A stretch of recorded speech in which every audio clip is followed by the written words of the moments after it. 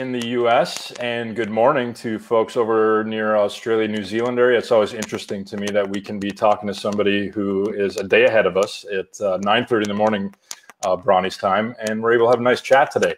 I want to thank everybody for joining us this afternoon/morning.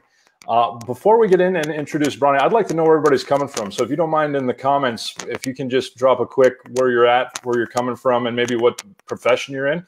I know we have different professions, massage therapists, PTs, chiros. I'd love to hear where you guys are coming from.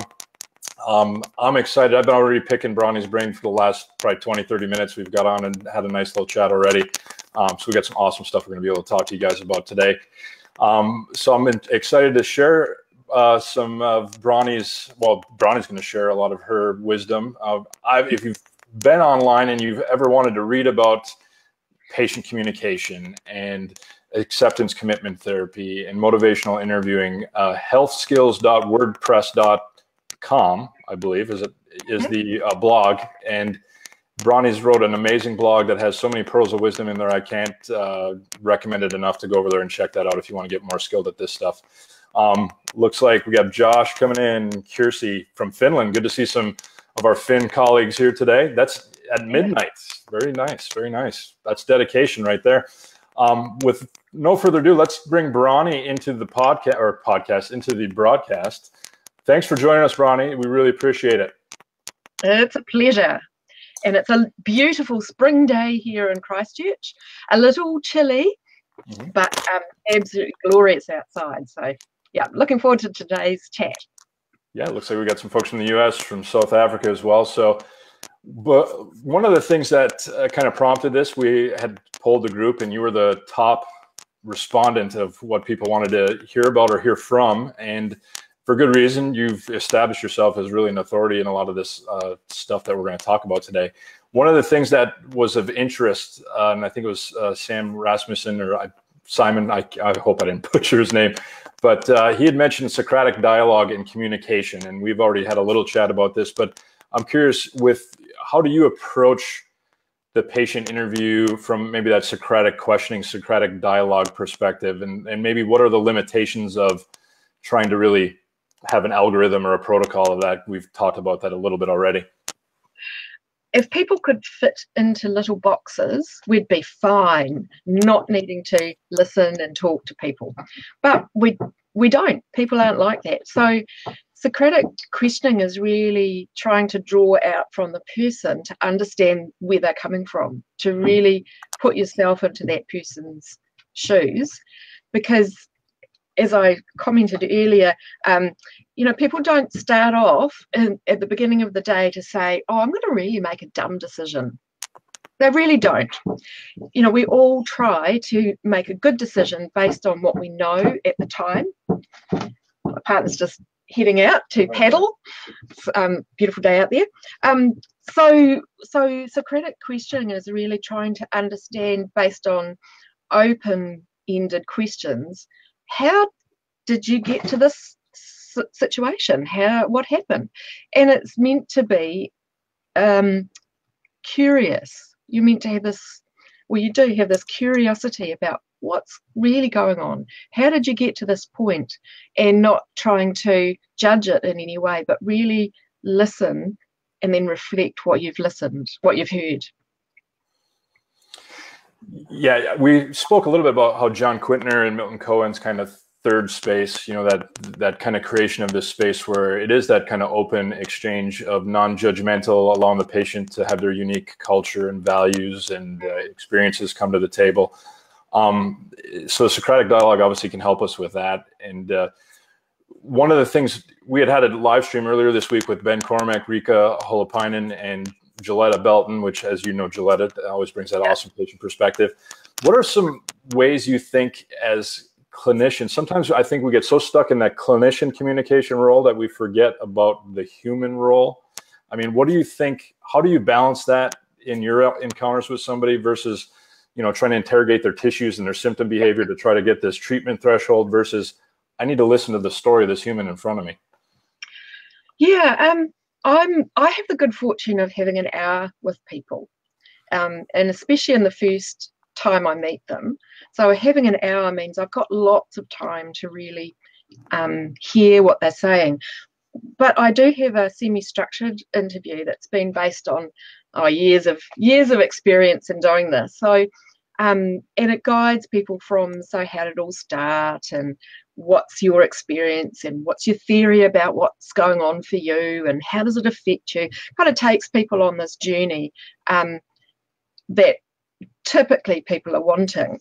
I think the challenge is to sometimes you need to just guide and say, hey, we need to move on to something else. I need to know about this. And that I do that by reflecting. So we've been talking blah, blah, blah about this, and I'm really interested in this part. And I know that you'd like to tell me more, but we just need to find out about this so I can help you. So it's just kind of being open and honest about that, that it's a mutual exchange of, they want to give me stuff, I need to know stuff, so let's navigate that together. I do think, so physiotherapists have this tendency to call it the subjective. And, you know, subjective has this really negative connotation. It's not real, it's not true, it's not nearly as valuable as this objective stuff. But I'd like to challenge people. Think about your objective testing and just think about why you chose the test, what started that process, how you conduct it, how accurate are you? Do you follow the protocol, or do you just change it a little bit? Because each of those changes invalidates that and makes it subjective.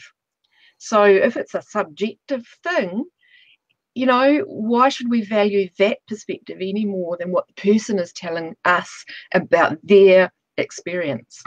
So I would really like to challenge physiotherapists. Let's not call it subjective. Let's call it an interview. Let's talk about interviewing.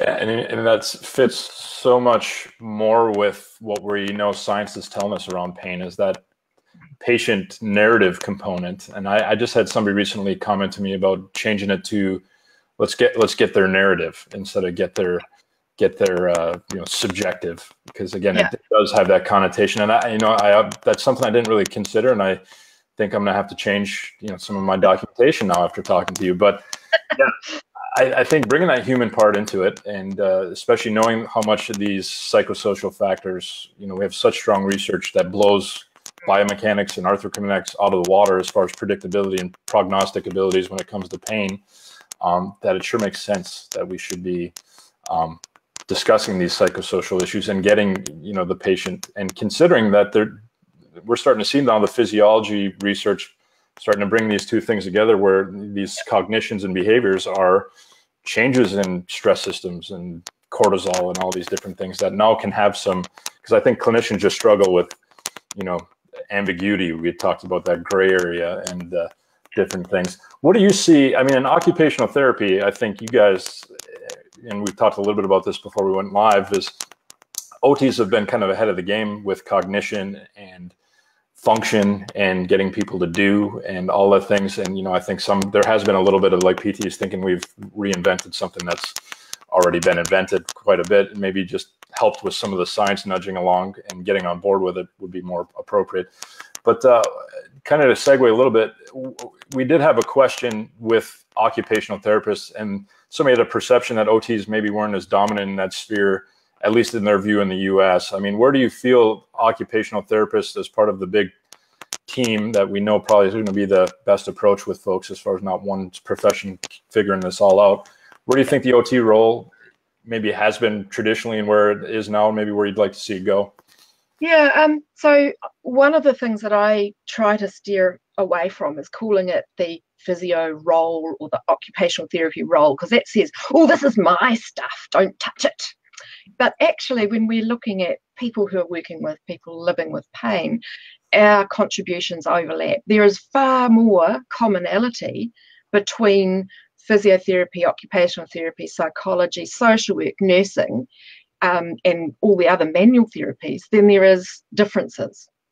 And so I would like to think that occupational therapy is an old profession, and I don't know that everybody realises that we started way back at the turn of the century looking at the moral treatment of people with psychiatric disorders. So at that time, people were shoved into basically storage and were left to rot, really. And Adolf Meyer, as a psychologist, said, or psychiatrist actually said, hey, people that do things, they actually get better. And so occupational therapy was started on the basis that when people are involved and engaged in life, they do stuff. And if we can help them achieve that, then we are helping them recover. So as time evolved, the TB, tuberculosis epidemics, occurred in New Zealand anyway, and there were returning soldiers who were lying for months and months doing absolutely nothing and going stir crazy. Occupational therapists got involved there.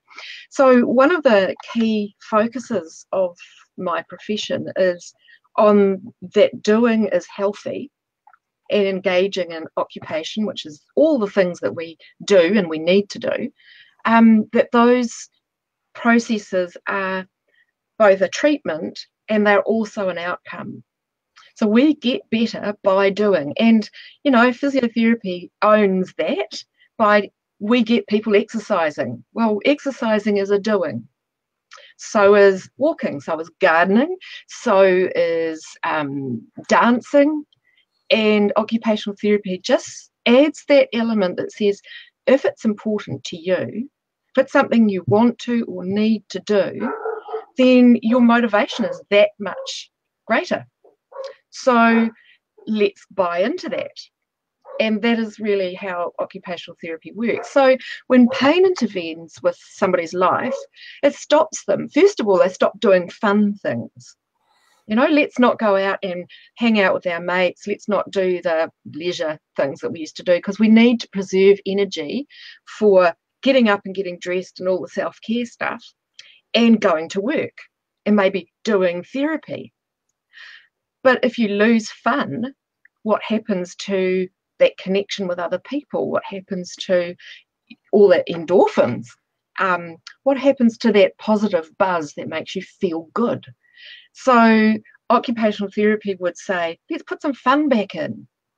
And there's been a bit more research recently showing that exercise is actually really boring for many people. And it's a frightening thing for many people with pain. So let's build in the things that people want and love to do. So most people would know that I'm not an exercise person.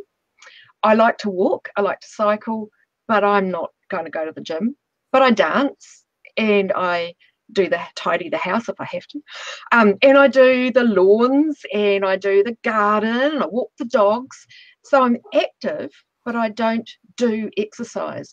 And the idea that we do corrective exercise has been slowly fading, suggesting that perhaps occupational therapists' ability to titrate the demands of an occupation, that's something that we are trained to do, to analyse what it is that somebody's doing, not just from a biomechanical perspective, but from a psychological, a social, an anthropological, thinking about what does this mean to this person, looking at all the types of demands that occur as this person engages in this occupation. And occupational therapists can titrate that to the level that the person can currently manage. And then we start to make it harder, graded exposure. Mm-hmm. So it's much broader than just thinking, I will get this person to start on 3 reps of, 10 reps of 3 or whatever it is that physios like to do. But actually, why can't we get this person out playing? We need to get them walking. Why don't we start them doing some geocaching? Use a phone, go look for stuff, or taking photographs. So one of my patients, we got him out of the house. He wanted to go and do more.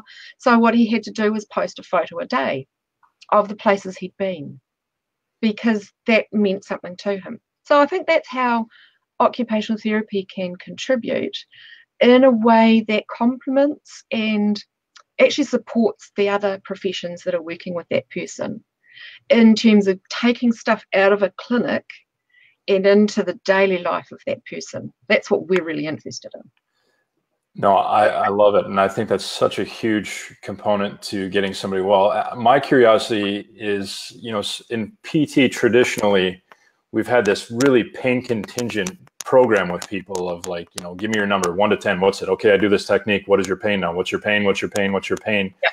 And just talking about it, we can see how that would conflict with doing, because I'm just going to speak from my own experience. I know this resonates with some of my colleagues because we've had these discussions as far as sometimes this thought of I need to change the pain, it's a barrier to you just getting the patient back to doing something they value and doing something that gives them meaning and some hope.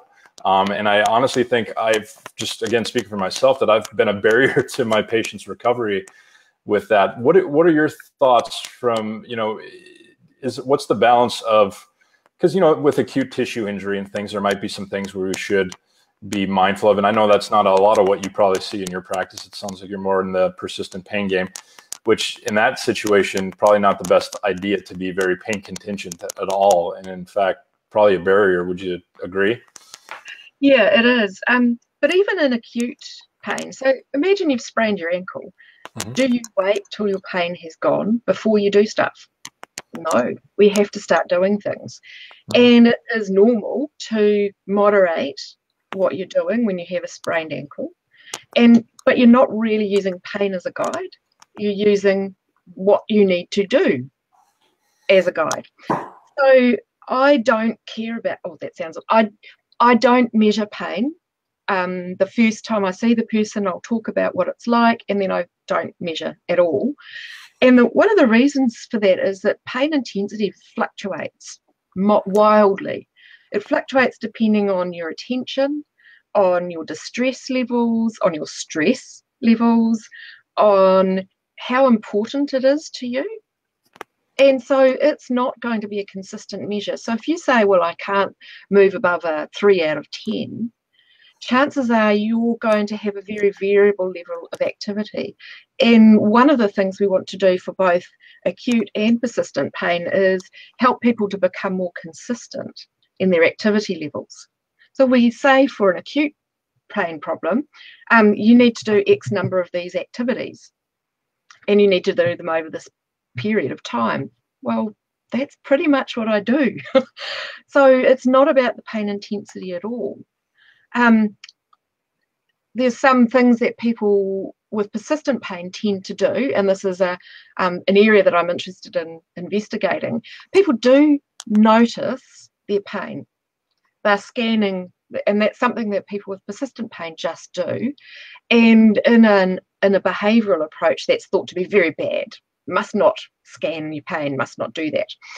But actually it's rubbish because people just do that. So what I try to do is say, let's work out what your pain means to you. How is it interfering? How much can you manage? And then can we add some values in? So if I have I've got a bloke, we have lots of blokes in New Zealand, he had bilateral upper limb pain, and he was a keen motorcyclist. But he'd been told he shouldn't do that. He shouldn't go riding on his bike because he's got this persistent pain in his upper limbs, neuropathic pain. So I asked him, because he was not a very adherent man, shall we say. He didn't follow rules. So I asked him, have you ever gone out on your motorbike since this? Oh, yeah. And what happened to your pain? Oh, it went up. And was it worth it? Oh, yeah. So I said to him, well, that's okay. Go for it. So that was one way of bringing him on board, was to help him see that, yes, it increased his pain, but that didn't mean it was harming him. And if it's worth it, do it. Because he'd lost that. He thought that his life was going to be constrained to this little boring computer tasks, and they'd tried, this is a very outdoorsy guy, and they said, oh, you need to learn first aid, and you need to learn computing, and you need to go into an office job. It's not going to happen. So we just said, well, it's okay, you can go out on your motorbike, you can do stuff. And he did. and his attitude shifted extraordinarily. I wouldn't say he's perfect. I wouldn't say he's completely recovered, but he's on board with it's okay to do things that hurt as long as it's worth it. So that buys into the acceptance and commitment therapy kind of approach, where you're committed to doing things that matter and you're willing to experience discomfort, whether it's emotional or pain, in order to do things that matter to you. And I just love that. I think that's very common. Yeah. No, and we're going to get to more ACT, but we have one question here that I wanted to bring up here. Casey had asked a question of, for those in acute pain who just, quote, want to be fixed, because we do see that narrative coming through the clinic, do you find they prefer the provider to just treat them versus taking responsibility themselves? Well, the way I go about that is asking them who else can feel your pain? You're the only person that can say whether it's helping or not. So essentially you are taking responsibility for what's going on. And I think it's that balance, knowing that as a clinician, and I don't treat very acute patients, I can't actually do anything. In fact, none of us can do anything really about another person's pain experience. They're the only ones that are doing it. We're facilitating a process. We can't change it. So they need to, and I make this really clear with the ones who've had, very early onset. I see them in their subacute phases, that they need to tell me what's helping and what's not helping. That's their responsibility. And I'll help them figure out stuff. And I also point out that they're only going to see me for an hour.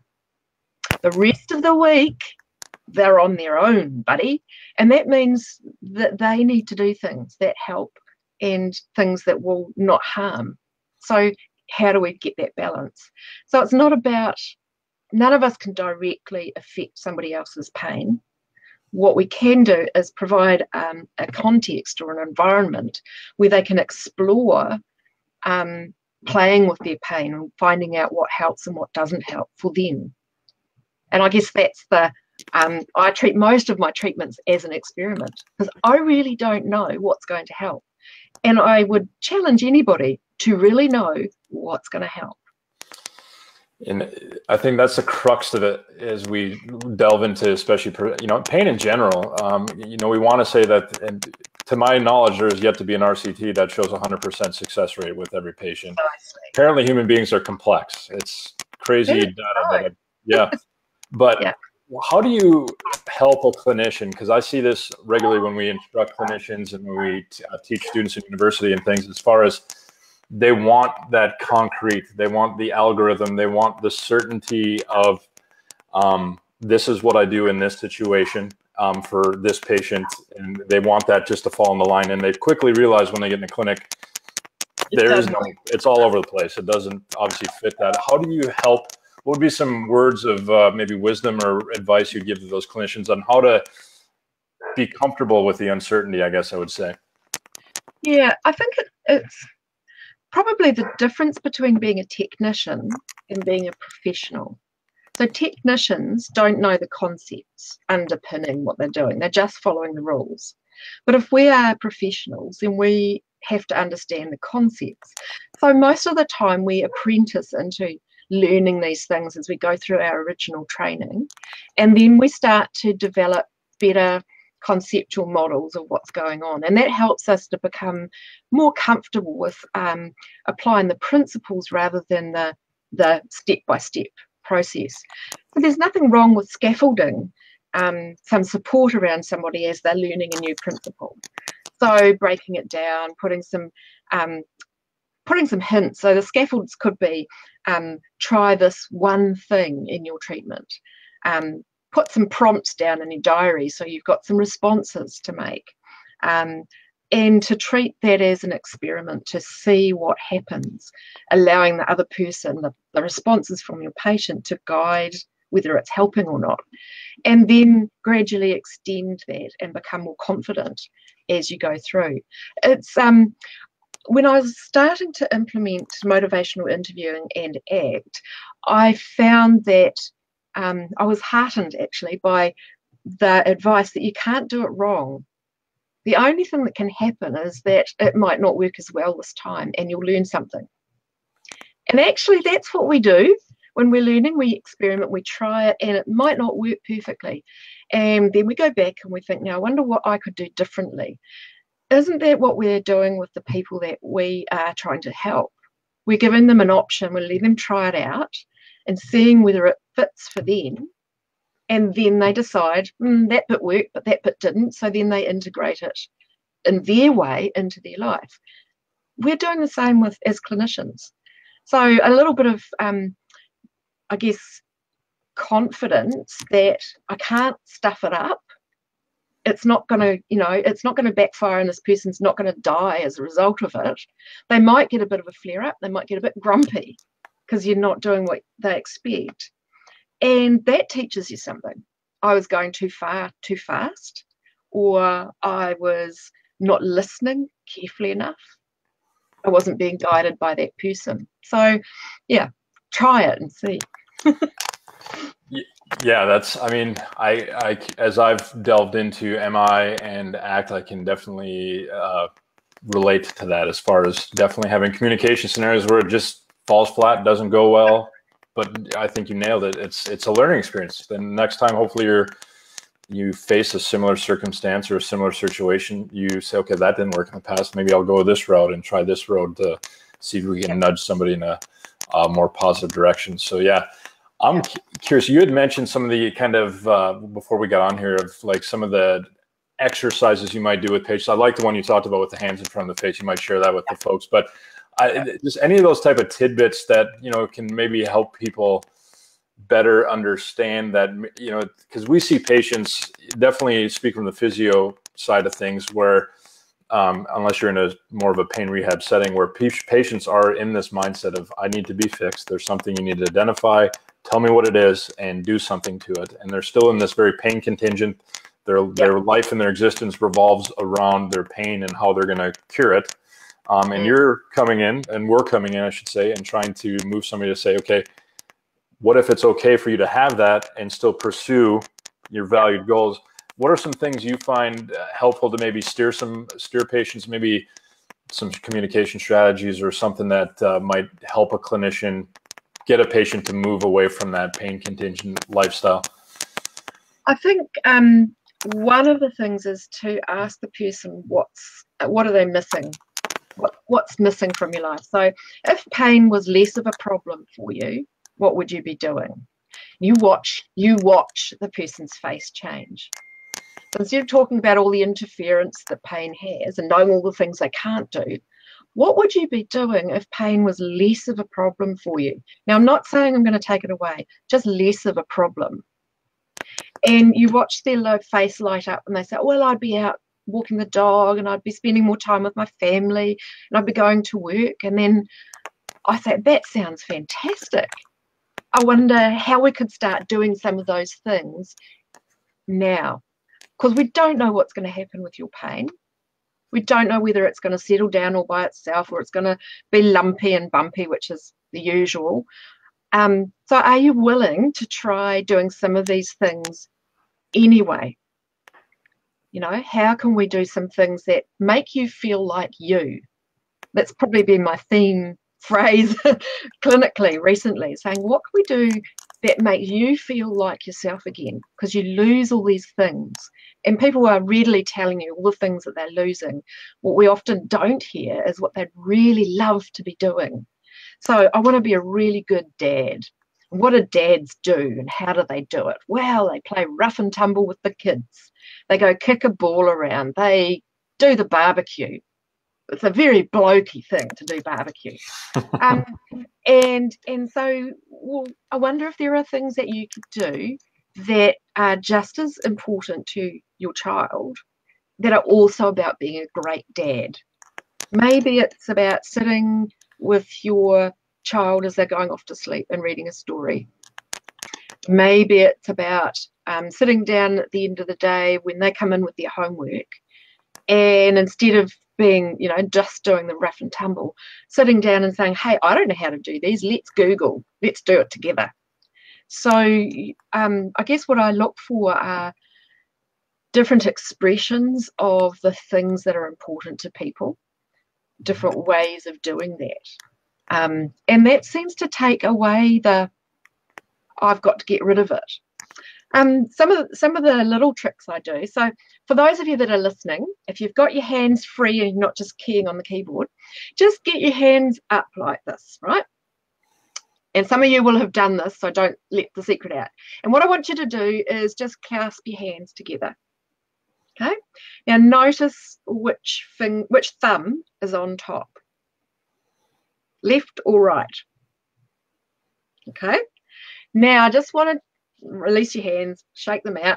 Okay? Now this time I want you to clasp your hands together but put the other thumb on top, which takes a bit of doing. So I do this with people and they say, well, you know, what's different?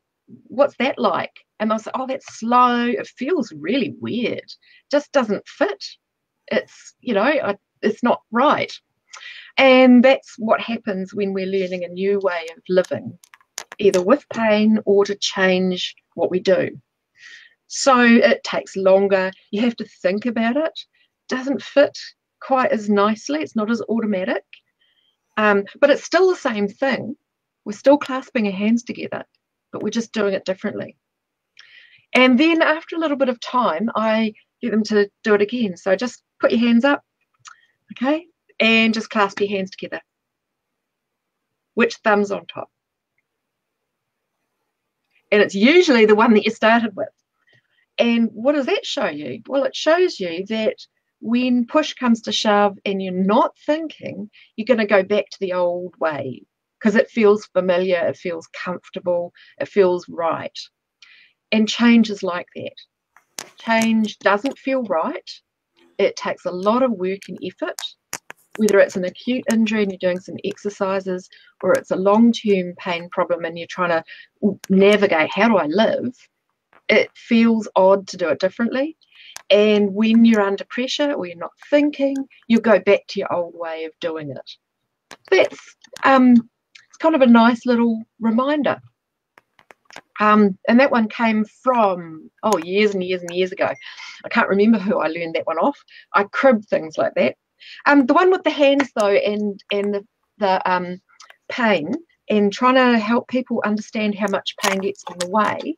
So I'm talking to somebody about how much they believe that pain needs to be gone, and I get them to put their hands up, and if the distance from their face is how strongly they believe it. So the closer they are to their face, they really believe it. It's really 100%. The further away, oh no, it's okay. So how closely do you believe that your pain has to be gone? So put it right up. Most people put their hands up by their face. And then I ask them, can you make me a cup of tea or coffee? And you know what? I can't do it. And that's like that belief. You believe really strongly it's got to be gone and life goes on hold because you've got that right up by your face. And so just loosening that, I'm not asking you to drop that belief completely, but just loosening that so you can do, and Linda does a similar thing with signing your name differently. Perfect. So just how can you do it differently? Can you loosen that hold? Is that okay? Are you willing to try it if it's important to you? It's part of ACT because we do hold on to those thoughts and beliefs really strongly. And that ability to play with it, you have to have a good rapport with the person. They have to believe that you're not laughing at them. You need to ask permission. Is it okay if we try something a little bit funny, a little bit weird? The other one I use is the Chinese finger trap. I use that a lot. So you put the fingers in the trap. I haven't got one handy in my office here. And you ask them, so now try and get your hands out of it. Try and pull your fingers out of it. And it grabs tighter and tighter. And that's what we do. Normally, we try to escape from this problem. But actually, the only way to get out of a Chinese finger trap is to just wiggle. So in the programs that I run, I call it, we're going to get some wiggle room. Let's find some wiggle room so you can get out little changes that allow you a little bit more freedom from all I'm going to do is look after this pain and get rid of it. And they're not new. These are from acceptance and commitment therapy, lots and lots of playful little games available on the net. Search and you'll find them. Just little illustrations, experiential illustrations that can convey something different from our words. You might have seen the one that Tamar Pincus did with the plasticine. So she has a lump of plasticine. I use Play-Doh. And then she puts this different colour on it, a little speck of that, and says, that's what acute pain is like. And we can just take that little speck off when it's acute pain. But when it's been on for a long time, when it starts to get mashed inside who you are, we can't remove that so easily. In fact, we can't remove it at all. You become a different you. And that's what happens with long-term pain. And so how can you become more like you? Well, you have to add some more of your original colour to be the right colour, to be you again. And even then, you'll never be exactly the way you were. And that's lovely because people get it.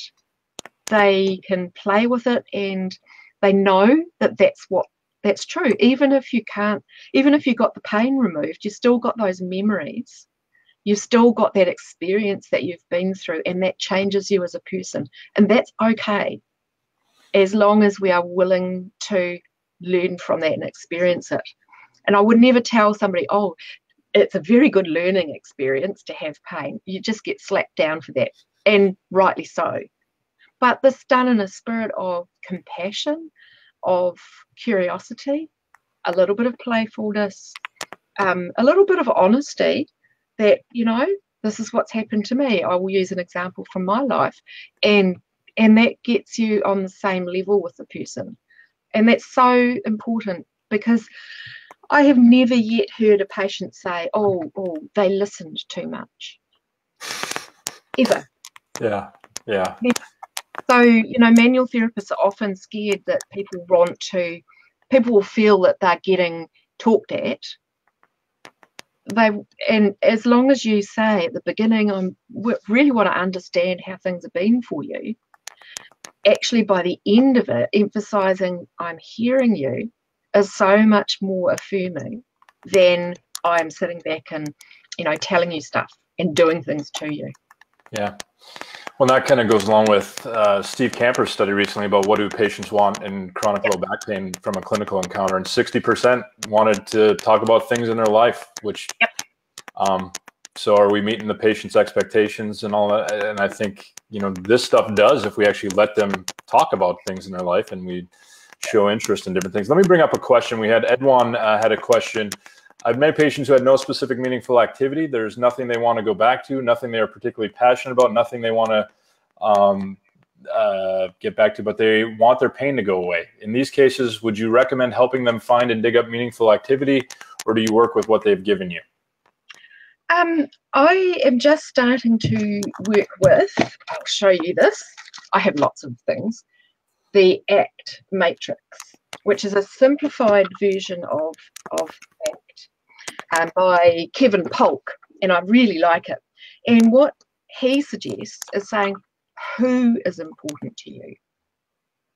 Because everybody's got someone that's important to them. How do you show that? How can we help enrich that relationship? And you will find there are little things that people will be doing or that they would like to do more of. And I think that might be one of the ways to help people get that sense of meaning. Kevin uses this matrix, which is very simple, but I think just asking who's important in your life, who's important to you, how can we help you have a better connection with that person, and that will start that conversation going, I think.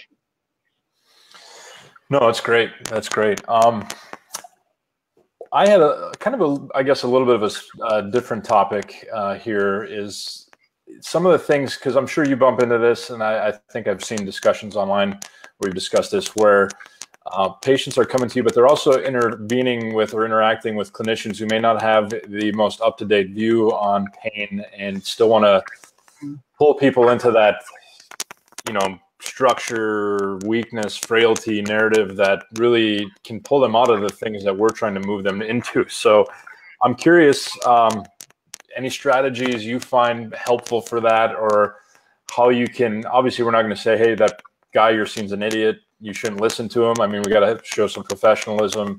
But how do you approach that? Any suggestions or things you think we could do to still have some success in those scenarios? I'm really lucky in that I do work with a team that has a consistent model. But yeah, there are plenty of people I've seen who either have been fed the line that you've got this problem that we need to fix, or that's what they really firmly believe. I like to look at it's a motivational interviewing, it's decisional balance. So what's good about that? It helps you believe that there's something that can be fixed. It helps you believe that there is a solution. It helps you have a degree of trust to know that somebody's got the answer. What's not so good about it? Well, I'm still waiting for it to work. It's, and I do wonder, is that person telling me the truth? Is it real? And then I say, and where does that leave you? And you start with the good things and finish with the not so good things and wrap it up together and hand it back to say, so where does that leave you? What's your experience of this? I'm not making that decision. One of the debates that constantly happens in my department is, should we keep pursuing finding the nociceptive input? Should we use injections? Because I work with musculoskeletal doctors. And they say, well, when should we stop? Well, it's actually not my decision, and it's not their decision. It's the person's decision. What I find is that they're often not told that there are options. You don't have to go down that line of finding the cure. It's the self-management, living well with pain is often just never presented by different people. So when I can talk to them, we talk about the good parts of having a cure and then the not so good parts, which often involve a lot of waiting, and what's happening with your life while you're waiting. What's happened to your relationships while you're waiting for that fix? And I wonder if that's working for you. How well is that working? I wonder what it would be like if we could start to build in some things that make you feel like you. We're back to the other narrative. So to me, it's I don't diss the other people. I just suggest that we'll explore this together and push the responsibility back to that person. That's their job to decide how much they want to pursue that. But it's my job to say that a self-management, a living well with pain, is a positive choice. And it's been fabulous being able to show people Alison Sims' book, Pain Heroes, Gilletta Belton's wonderful, wonderful blog. There are lots of people who live well with pain, and to be able to show people these guys are like you and me. There's no difference. They're just out there living a life, and it's possible despite your pain. And it's like a wave. I just want to see that we have more of that living well with pain, and who knows what's going to happen to the pain. It may just fade away, or we may find this cure. And you can do that while you're pursuing your passive treatments. You can start to build in these things that make you feel good and make you more you. It's like the biopsychosocial model. People say, wow, what about the bio? Well, it's inclusive. And it's exactly the same with this idea of starting to do things despite your pain and living well with your pain. It's inclusive. It's not an exclusive model.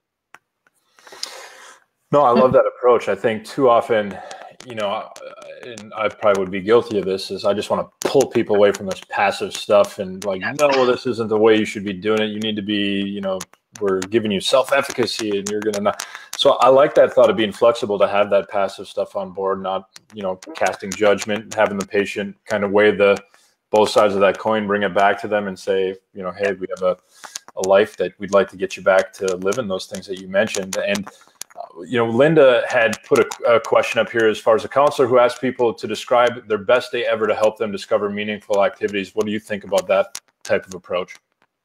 It's another way to tackle it. But I think the risk is with somebody who's had pain for a long time and they are really demoralized, and they just can't see their way through, which happens very often. People who are in that first stage of making sense of their situation cannot see through to the future. They can't plan for the future.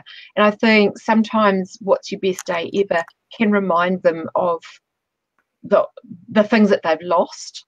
So I would treat that with care, and just be a little, you know, you need to know the person. I guess some of the people that I've seen, we just could not go there. I've got a lady at the moment who's withdrawing from opioids, and I've seen her lying in bed, not able to function at all, not able to get out of bed because she's just so doped up. She's now sitting, but she still can't see her way forward to what might she be able to do. So luckily she's got a little puppy, a cute little Bichon Frise ball of fluff, and that's starting to get her up and sitting and engaging. So I'm using what's in her environment to help her move, and later we'll see what else she wants to do. But I think Kevin Polk suggests again, who is important to you and how can we help you be closer to them or build a life that's closer and helps them feel more like them. Yeah. I'm curious, you've already alluded to this already with kind of your view on exercise for you, because you deal with persistent pain, correct? Yeah, I have fibromyalgia. For all that John Quinter thinks it's not a thing, it's a convenient label for the widespread pain that I live with. Yeah, so for you, I mean, you're a perfect example. You know, physios, we have this tendency of, you know, exercise and you can't go wrong getting strong and all these different things that, you know, personally, I don't think it's, you know, I think the thought is in the right place with that, but it's also not with the human who's experiencing the symptoms. That may not resonate at all with them as far as things. So I guess what would you advise to physios to be better at tailoring? Maybe exercise for you, like you said, is gardening, or maybe exercise for you is you know, with your labs, your pups. Yeah. How do you, I mean, I think we're kind of talking about it already, but how would you recommend physios be a little bit more flexible with their application of exercise to fit that human being in front of them? Yeah, exercise is a vexed topic because if we go back, say, 100 years, who actually did exercise? It was never a thing. You didn't go to the gym. We've created this monster that seems to be the way that health professionals in particular think of this structured, and it's probably from, I don't know, war games and building soldiers' strength and that kind of thing, which is very good for a specific type of context. But daily life's not like that. It's much more variable. And in the olden days, we used to have to beat the mats out with a carpet beater, and we used to have to scrub the floors on our hands and knees, and we did that sort of stuff, and that was exercise as well. So I think perhaps we can be much more flexible about exercise. What is the purpose? What are we trying to achieve? If we're trying to achieve down regulation of pain, for someone like me, exercise is the wrong thing, because I get post-exercise increase in pain and fatigue. And that's well demonstrated. There's lots of studies about that for people who happen to have this tendency with central changes. So telling me to do that, just don't even go there. What I need to do is build up very slowly to stuff. And what I find is things that I enjoy doing, I'll do more of. And there's long been this knowledge that exercise is only good if people do it. If they hate it, they won't do it. So what's the point? So let's make something that people love to do. And does it have to be the same thing every day? What's wrong with going for a walk along the beach one day, jumping on your exercycle the next day because it's wet, or vacuuming in the house because it's, messy, going and gardening another day, dancing? 3 hours of dancing is actually a lot of work, and that's great. So could physios think about asking the person, what do you like to do? How do you like to move? What's your favourite thing for moving? Is it twister? Is it climbing a tree? Is it that you really like paragliding? Can we help you get there? Because in the end, we're not using exercise as corrective steps now, not nearly as much as we used to. So most of it's about actually, can we help you move, increase your self-efficacy, increase your tolerance to movement, and use those down-regulatory processes. And we can do that in a whole bunch of really cool ways that don't involve 3 reps of 10 or 10 reps of 3, whatever it is that the physios do. Yeah. But gym, some people love the gym, go for it. If that's what they love to do, fabulous. What about taekwondo? What about judo? What about all the martial arts? Are all things that people like to do. Do them. Cool fun. Yeah, and that's just where I think, and again, I'm going to speak from my own experience with, I used to, when things didn't make sense clinically, and I would be so much more, okay, there's got to be more complex mechanics and arthrokinematics that I'm just not seeing. And it's going to take some more complex manipulative technique or something. And I think we still do this, because you can still look at our landscape in continuing education. We have like manipulation level 14 that you can take these days. And to me, we're traveling down the road of we're traveling down the wrong road of complexity. We're trying to make it a mechanical complexity when it's a human complexity. That's the problem. And maybe we need to steer people into being a human and being the human they want to be, or they once were, that they want to start seeing again. That maybe the pain is taken from them. I just think, and is it a defect, or is it a response to stuff? Yeah.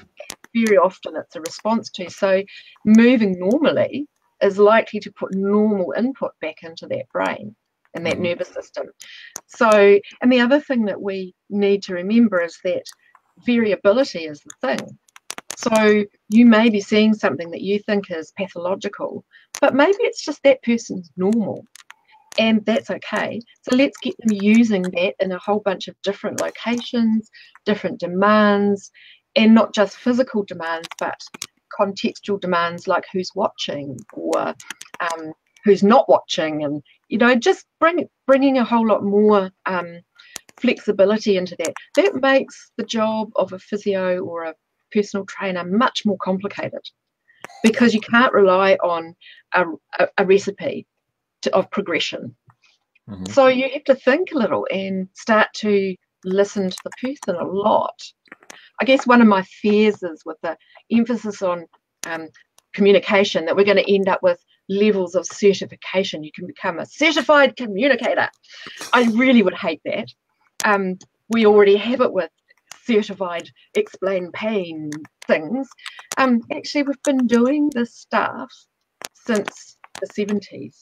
In fact, earlier than that. All my career have been doing helping people understand what we know about pain mechanisms right from the beginning, and I've been doing this since the 80s. So I don't want to see us create a new industry that says you can become a professional communicator of something to do with pain. Actually, it's all of our jobs, just as it's all of our jobs to help people understand when and if they're ready to, and if they need to, about their neurobiology. Same as we need to do the same about movement, helping people understand that it's okay to do different positions and to try things out and to experiment and to play with things. The more we make it rigid and formulaic, the less flexible we are in applying it. And it keeps coming back to, are we technicians or are we professionals? And I hope we're professionals. Yeah, absolutely. Absolutely. One thing we had kind of touched upon as well is, and you actually, let me bring a comment up. Keith Meldrum, who we'll be seeing in Boston, he's part of a patient panel that the International Association for the Study of Pain is going to launch for the first time. And Keith's Yeah, like, so excited. yeah, it's going to be amazing. I'm going to definitely be checking that out. But it's a great sign that we're moving in a good direction, that actually we're going to talk to patients and invite patients into our conferences. And, you know, Rajam's been doing that already long over at the Pain Summit in San Diego, which you guys should all go to if you haven't. But Keith talks about effective chronic pain management is most successful, in my opinion, when treating the individual and putting aside the practitioner bias, which is exactly what we just talked about. Is 3 sets of 10, or go to the gym, or whatever our bias is, or don't get wrong, getting strong, whatever. Maybe we should ask the patient what would bring them meaning and value, and go that route, which I love that approach with it. Which is a non-medical approach. It is a biopsychosocial approach. One of the things I find, is that we forget with treatment, why has this person chosen to seek help? We assume that it's because their pain is the problem. And there's 2 clinical questions that I ask when I'm seeing somebody. One is, what is your main concern? What is most important for you? And the other one is, why are you presenting in this way at this time? And what's maintaining that presentation? And you can add to that, what can we do to reduce your disability and your distress? What's your main concern? You know, and often it's not the pain, it's the fear that I can't sleep, or it's going to be worse when I'm old. And we tend to not remember that. And the reason that somebody will come and seek treatment, those reasons are, why do they choose you? Well, probably because their folks go and see someone like you, or they've been told to by somebody in an insurer, or you've got great advertising. Why now? Well, because probably it hasn't been settling down like I thought it would. It's violating my expectations. I'm starting to worry. In fact, Ferreira and a bunch of colleagues did a big study looking at why people present with back pain, and it wasn't pain intensity. It was, pain is getting in the way of what I want to be able to do. It's disability. And this is why the emphasis on pain intensity is not my focus. I'm much more interested in, it's getting in the way of something, how can we help you get back to it? Or something like it. Yeah, no, I like that. Now, we did also talk about your thoughts on what we call the intervention of pain education. I know you have some opinions, and I think they're good ones that you should share, because I think it's you've already touched upon some of the background behind that thought that you have there.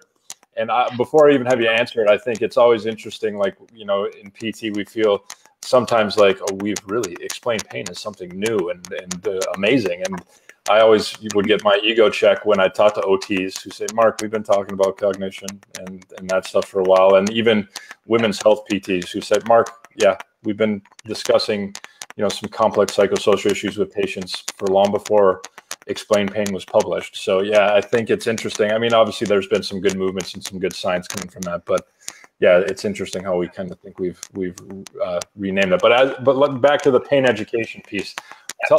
Give us your kind of perspective and thoughts on that, because I think it's a good one to hear. So this is a soapbox, so I'm apologizing in advance. But it's actually, I don't like that term, pain education, because what that does is focuses us on educating on what we do. What we are trying to do is help this person understand their situation as much as we can. So we are helping people reconceptualize their understanding. And that's what we're doing. We're not doing education, we're helping somebody understand. That means we can't use a formula. And yes, the technology has changed a little bit. And I think what's happened is that through the work of Lorimer and others, it's become much easier for a physiotherapist to feel confident that they're giving accurate information. But as I say, we've been doing this stuff. The earliest references I can find is in Fordyce's work from the late 60s, and then Sternbach's work in the 70s, where it's absolutely crystal clear that they used the gate control theory to help explain why there is no one-to-one relationship between the injury or the tissue damage and the experience of pain. So this is not new, and it is all that we've changed really is that we have changed the language a little bit. We have learned a lot more about neurobiology, and now more people are saying it. The problem is that there is an assumption that if this person reconceptualizes their pain, A, it should be all they need. No, they're fine now, so they'll just get on and move. Secondly, that it's going to change their pain. Now, for some people, it will reduce pain. Remember, when you're reporting pain on a 0 to 10 scale, that's a verbal behaviour. And I don't know if you've ever tried to actually give a number. It's really hard. In fact, you have to do quite a lot of cognitive processes to estimate what do they mean by a 3? What is the most extreme pain I've ever had? And is that more than anybody else? How does that fit? So you're actually enacting a behaviour. And so part of that is if you're in ED and somebody, so an emergency room, somebody asks you what your pain is and you say 3, do you think you're going to get some medication? Probably not. So if you say it's a 9, you probably will.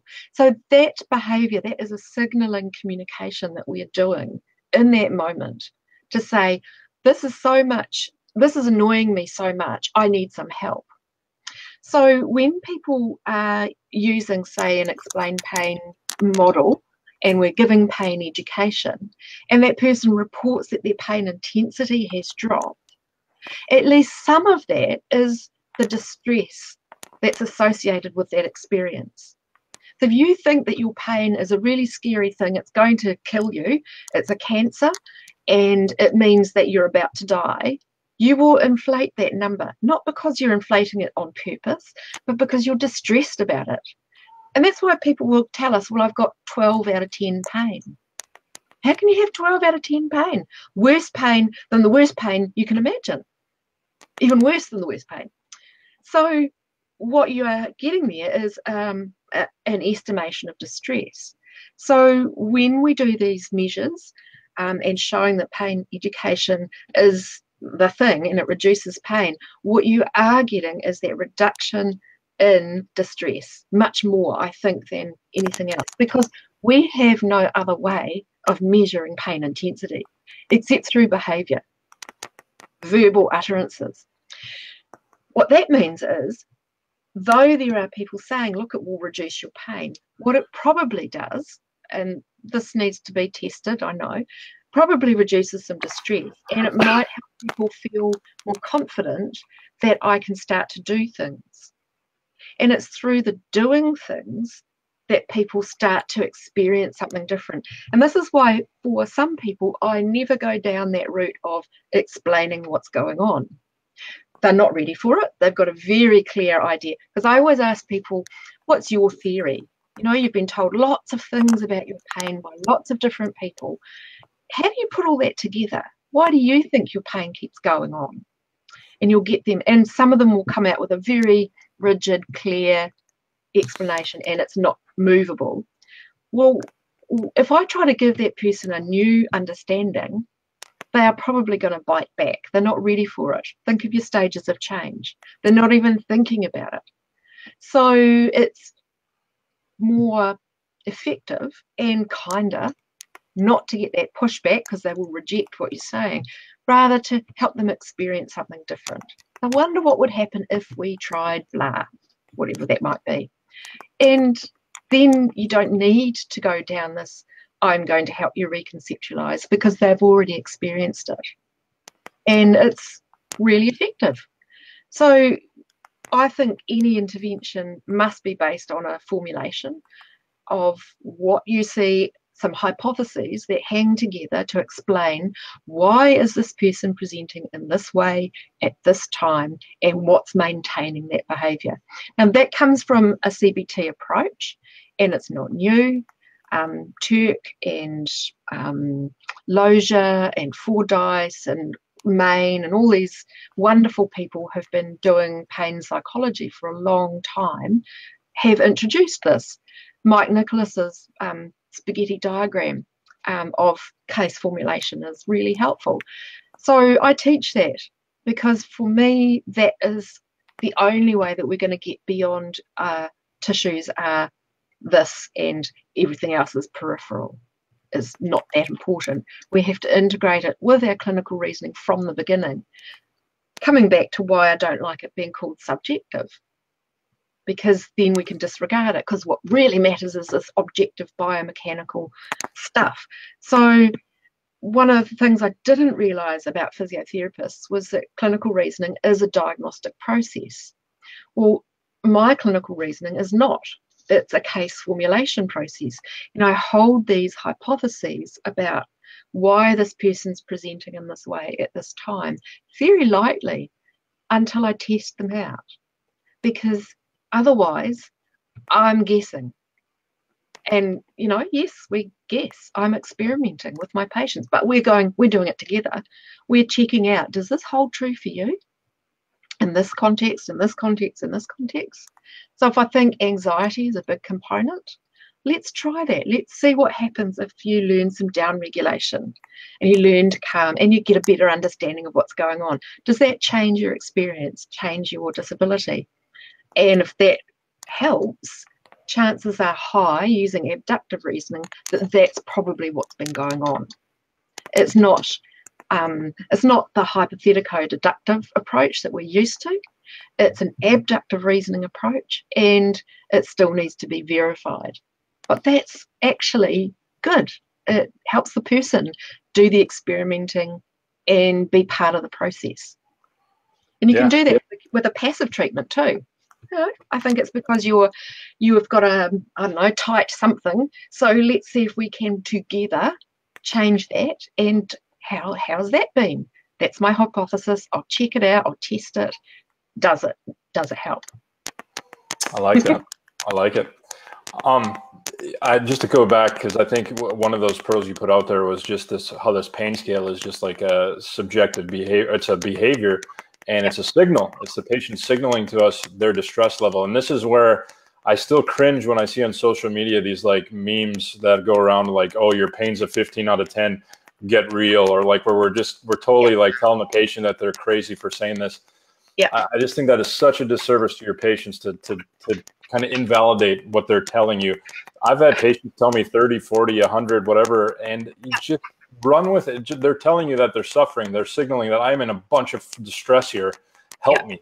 But instead we get clinicians who are, well, they go in this dialogue with them about, well, so 10 out of 10 is an ambulance ride and like you've been shot. So you're telling me you're beyond that. And it's like such a waste of time to just, and it's, to me, it's their reliance out the window with well. Exactly. It's that whole idea that we can judge somebody's pain intensity as an outsider, and we can't. Yeah. So if somebody says that they're a 13 out of 10, that's what they are. So I would reflect. So it sounds like that's you're having a lot of trouble with managing that. It's really bothering you. Mm-hmm. Like I'd also add that one, something I was just thinking about there. No, it's gone. It'll come back. That's all right. I mean, this has been great. I've really appreciated it. It's been about an hour and 10 minutes, and we could probably go on for a while. And the questions I think I don't see any fresh ones on the board. And I know you have 2 pups and hubby and kitty cat over there that you want to probably get back to as well and enjoy your Sunday. So with that said, I just want to thank you so much for spending some time. I think we've all learned a ton just from listening to you and your perspective. I think for those of you who this is the first time encountering Bronnie, I highly would recommend you get to her blog and you start reading healthskills.wordpress.com. It's and I'll put it on the comments to this live stream so you guys can check it out. She's done a lot of great work there, and free education, and you get to learn a lot, and you don't have to pay anything. She's so generous with her knowledge and her time. So thank you so much, Bronnie. It's a pleasure. It's been great, and great conversations, and I got to be on my soapbox. All good. Hey, we love hearing people on their soapbox. It was respectful, you know. There's no name calling. Nobody, you know. I think we're all just trying to get better, and we're all trying to help patients. And it's not about us; it's about them and how we can better serve them. So, thank you so much, and thank you all who joined us, and for you guys that are seeing it on replay. Hope you guys enjoyed it as well, and definitely don't hesitate to throw some comments on the thread, and we'll see if we can get back to those and answer them for you as they come. Have a good rest of your day.